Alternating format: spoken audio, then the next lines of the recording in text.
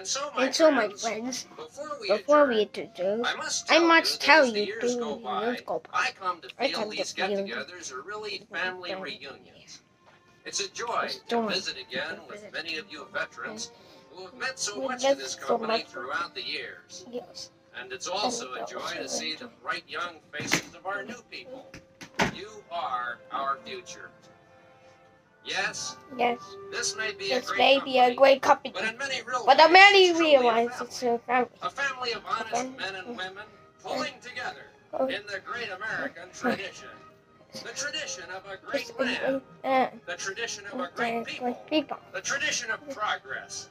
The tradition of honest toil. Men and women working toward common goals, providing the world of business with high quality and needed goods and services, and yes, earning an honest buck. And I won't apologize for that. I won't apologize for this great democratic free enterprise system of America. We're here to make an honest dollar.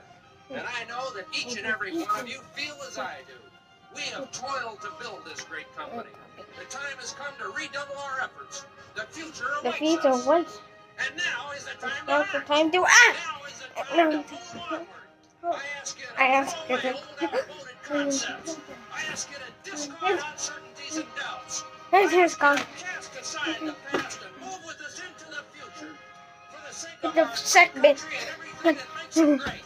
For the sake of free enterprise. For the sake of everybody. For the sake of the family. For the sake of the children. For motherhood. For apple pie. For puppy dogs and kitty cats. For everything that is near and dear to us. I ask you to remember just one word. The one word that makes it all possible. And that word is sell. I want you to get out there and sell.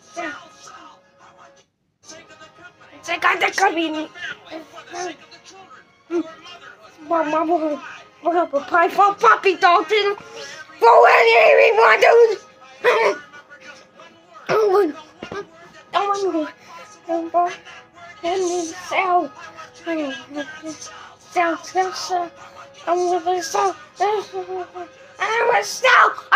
sell.